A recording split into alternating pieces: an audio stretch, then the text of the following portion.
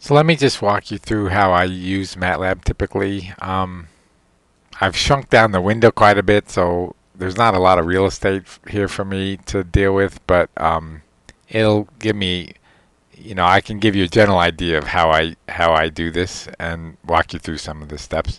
So this is the basic opening window. The right here is the command window. All the work gets done here. If I type a equals 5. I just can all be done in this command window. I can type help plot, and this will show me a lot of stuff.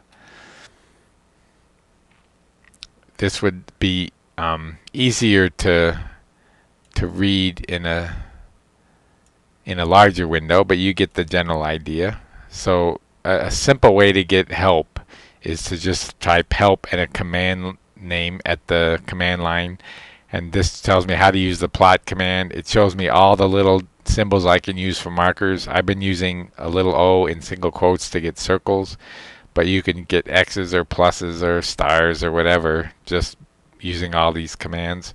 I can change the lines to be dotted or dashed or whatever, and I can change the color of lines.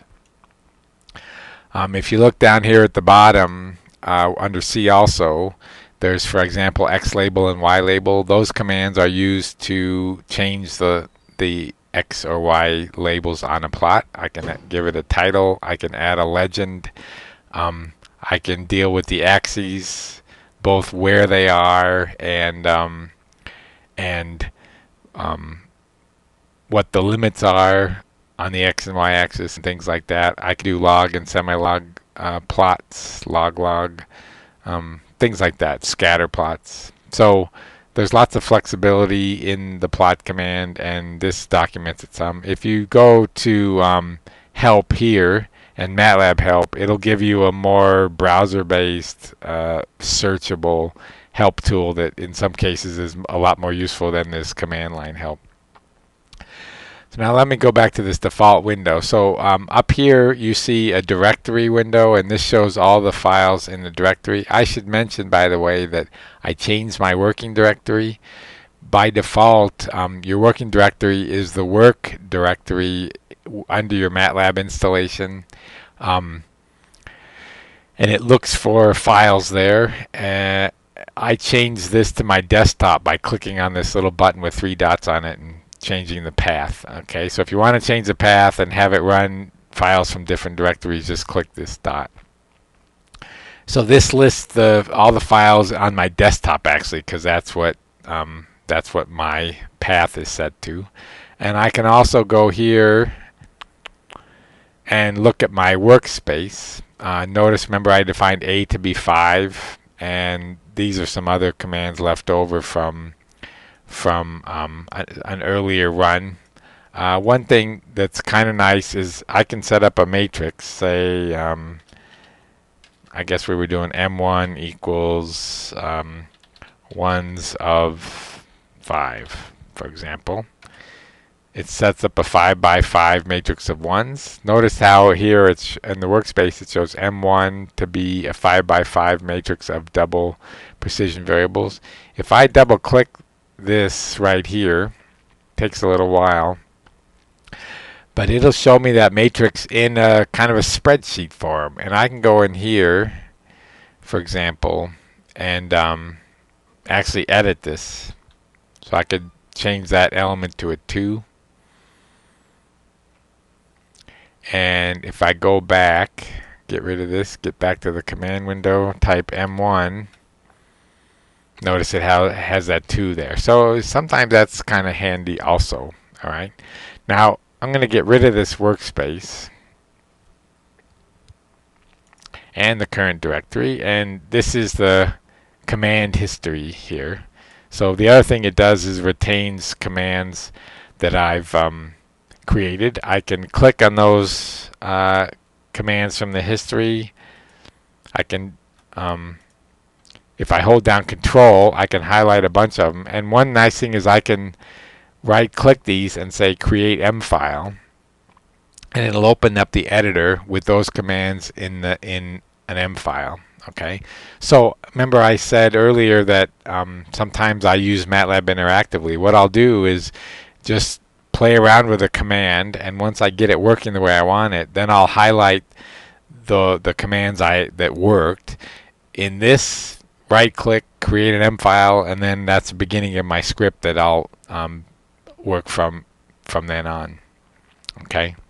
If I want to return the desktop layout to the way I had it, I can go desktop layout at default, for example, and it'll bring up that, or I can go to only the command window or things like that. Okay, so you have some options for getting back to the way it was or trying other approaches. Okay, I can look at a directory, say of M files, and here's my lesson 4 script. If I type the name of that script, it'll execute it. Okay, including giving me this plot. Alright, so let's look at that script. I can say open from the M file editor, click on lesson4.m, and it'll show me that script.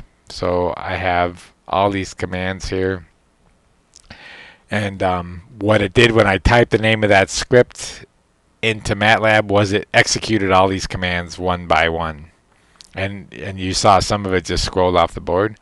One thing to notice is that this editor is tabbed editor, and the tabs are at the bottom, so I can click back and forth from one file to another and open a bunch of files at once. Another thing that I'll point out is you can click this little button here, which is looks like a document with a down arrow next to it, if you want to run a file. So another way to run one of your script files is to click this button. And notice it's hard to tell, but it's ran again. If I scroll up, I see the commands twice. So it walked through all that whole thing just in one shot.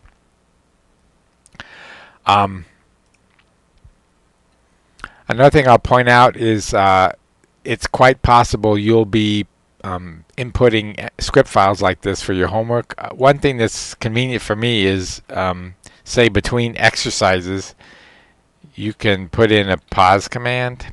Okay, and what I'll often do is say display, type any key to continue.